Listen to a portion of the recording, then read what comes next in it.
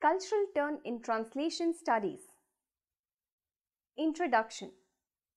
The cultural turn in translation studies conceived of translation as a tool to uncover asymmetrical power relations between the two cultures it negotiated, an agent that plays a significant role in charting out the cultural histories of nations and people.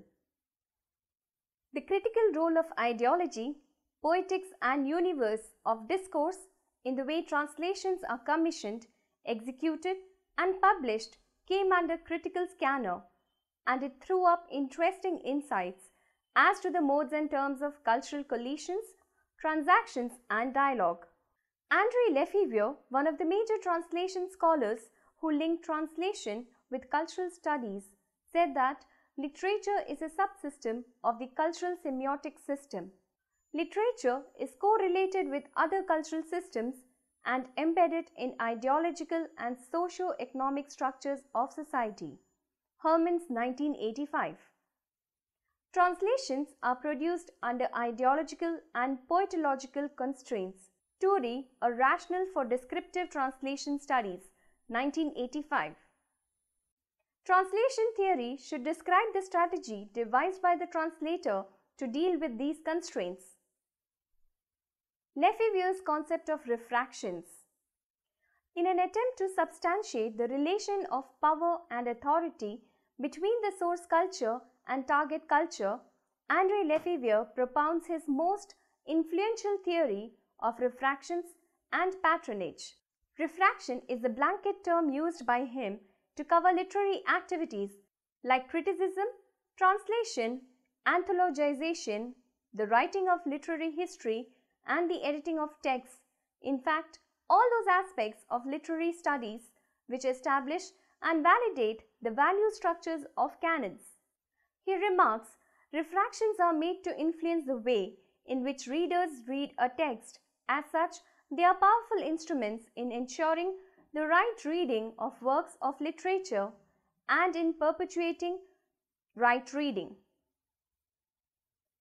Lefebvre says that the control factor in the literary system checks it from falling too far out of step with other systems like law, physics, etc., which collectively form civilization or society, and cleverly adds that this control factor functions from outside as well as from inside of the system.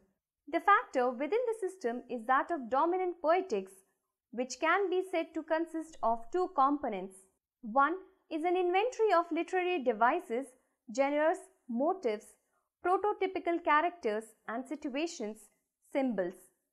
The other, a concept of what the role of literature is or should be in the society at large. In this context, translations play a vital part in the evolution of literatures, not only by introducing new texts, authors and devices, but also by introducing them in a certain way as part of a wider design to try to influence that evolution. The second regulatory mechanism is patronage, represented by groups or persons such as a religious grouping or a political party, a royal court, publishers, and the media. Patronage consists of at least three components. An ideological one, which establishes what is ideologically acceptable in literary system and in the world at large. An economic one, which assures the livelihood of the writers and refractors. A status component, which provides writers and refractors with a certain position in society. Multilingualism and politics of translation in India. It would be sheer tautology to say that linguistic situation in India is very complex. While the state categorizes 114 languages into narrow categories like scheduled 22 languages and non-scheduled People Linguistic Survey of India being prepared by Bhasha Research and Publication Center, Vadodara classifies Indian languages into classical, Adivasi, nomadic, scheduled and non-scheduled, diasporic, code and multilingual space categories. Of the 22 scheduled languages, some represent linguistic states, that is Gujarati, since it is the only language spoken by the people of a particular geographical area. However, within Gujarat, the people using mainstream Gujarati are far lesser than people who use some form of dialectal Gujarati.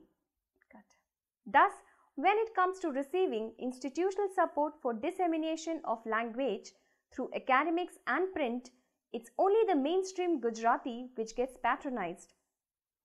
Amidst the hierarchy and inequality within Indian languages, the acceptance of English as associate official language and a linked language has served to further complicate the matters. Post-globalization, the local has failed to resist the pressures of cultural convergence and has finally chosen to undertake assimilation. Linguistic assimilation is just one, but extremely important example as it's closely associated with professional aspirations. Needless to say that linguistic assimilation inevitably precipitates cultural assimilation. In his insightful article in India, The Paradox of Choice in a Globalized Culture, Anand Giridhar Das says, English has become something more in India than a pathway out of poverty. It has become, as it is not in Brazil or China, the language of respect. An Indian who speaks only Indian languages will face inferior treatment in her own society. 2008. Regional literatures and translation. Resultantly, there are a great number of people who use English instead of Hindi over and above their mother tongue for a variety of purposes. Kothari, 2003. These developments have made Indian populace increasingly bilingual, a fact which has significant implications for translation. Today, writers in regional languages prefer to get their works translated in English rather than in Hindi or other regional languages because English furnished them an international platform. Regional literatures look upon English as their savior rather than adversary. To some, this shift in the mutual relationship, which was frayed in late 19th and early 20th century, is an index of neo-colonial processes overtaking Indian literatures. To others, it is just a politics of post-colonial agenda whereby English is appropriated and abrogated to express experiences that are Indian in color and blood. To a certain extent, this reversal of fortunes has been testified in the vigorous translation of regional literatures into English since 1980s.